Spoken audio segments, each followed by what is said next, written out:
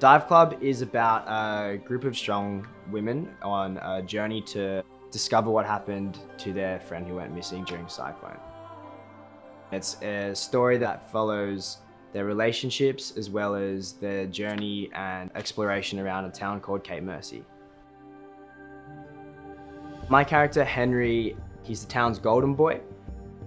Everyone loves Henry, but under the surface, he has a lot of complexities that he may not be showing, and life isn't as easy as everyone may think it is for him. Henry and I actually have a lot of similarities. We're quite similar at heart. We always try to do the right thing, try and look out for our friends and family, which Henry does a lot of in this show.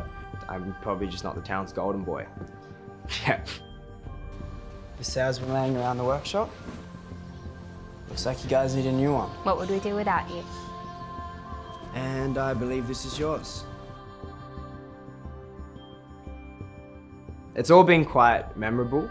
The crew and cast all get along really, really well, so we're always having a laugh, which makes it really easy to work together. They've made this experience, I think, even better than it could have already been. My favourite scene on the set of Dive Clubs is the scene where I'm pulling in the Indy. It was my favourite scene because it was the most challenging, but it was also super immersive. Like, the chief comes sprinting down the wharf and then he's yelling at me, I'm trying to pull in the boat and stop it from hitting the wharf, and I was super in it. I hope after watching Dive Club, audiences feel relatability to a lot of the characters. A lot of teenagers are figuring out what's their place in the world, just like these characters.